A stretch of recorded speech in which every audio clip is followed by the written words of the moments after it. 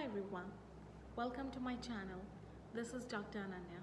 In today's video, I'll be talking about Absolute Eosinophil Count. Before beginning the video, I would like you to subscribe to my channel if you haven't, so that I can share all the valuable and useful information with you. First of all, let us know what is Absolute Eosinophil Count. Absolute Eosinophil Count is a type of blood test which is used to measure the number of one type of white cells, that are eosinophils. Eosinophils become active when you have certain type of allergy or infections or some diseases. Now let us see how is this test performed. For this test, most of the times a sample of blood is collected from the vein which is present in your arm, especially inside of the elbow.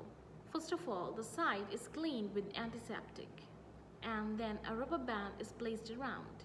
The band is placed so that your vein can swell and it will be easier for the provider to take the blood. A needle along with a tube will be used to prick on the skin and draw the blood.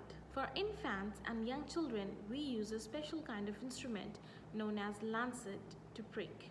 After the blood is withdrawn, it is sent for investigation.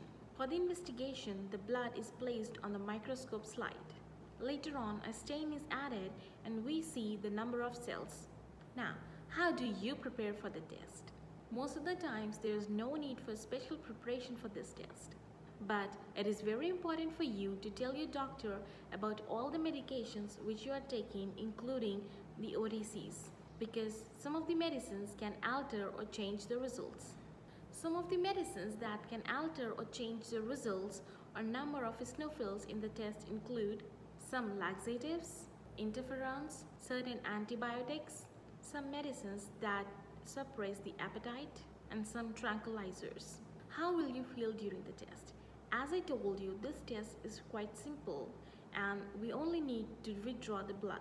You will only feel a little sting on the skin while the blood is taken. Other than that, it's very normal. Now, why is this test performed? Sometimes this test is done along with the other test.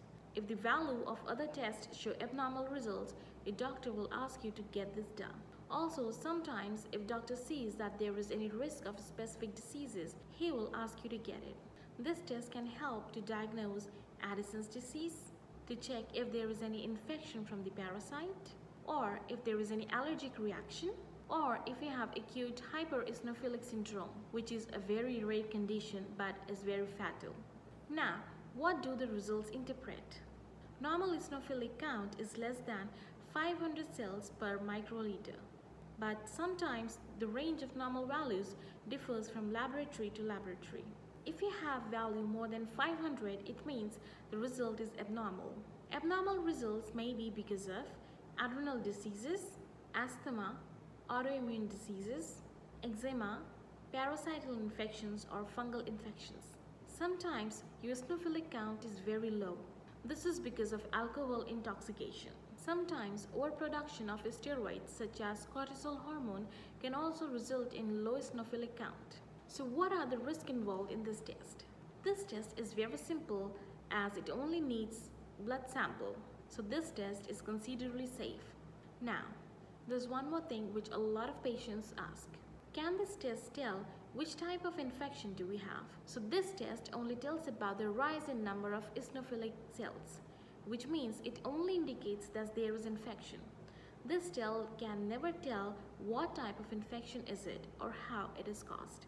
So along with the signs and symptoms, that is your history of illness, and the test done, your doctor will interpret and will talk with you to develop a best treatment method that works for you. A quick reminder, it is very important for you to get tested from a reputed and reliable lab. A link to a reputed and reliable lab will be provided to you in the description box. That's all for today's video. If you have any questions or any suggestions, please feel free to comment down. Stay safe and stay healthy.